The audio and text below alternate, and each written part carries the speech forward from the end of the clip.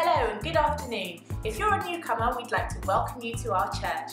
We believe in loving God and loving people. We also believe Jesus Christ died to save us from our sins, and our mission is sharing our faith and growing healthy Christians to see people enter their destiny in Christ. Hi church, here's this week's announcements. Our service starts at 1 p.m. We have our best times together when we're all here on time.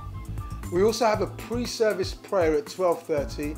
It's a great time to meet with God to prepare our hearts and minds. We'd love to see you there. We have an urgent need for ushers and media operators. Full training will be provided to all volunteers. If you'd like to serve, either see one of the ministries or Naomi at the sign-up desk. Next men's breakfast, Saturday the 16th of July, 9 a.m. Venue to be announced. Please RSVP Mr. King as we need to know the numbers. Right, our AGM will be on Sunday the 18th of September. It's open to all official church members.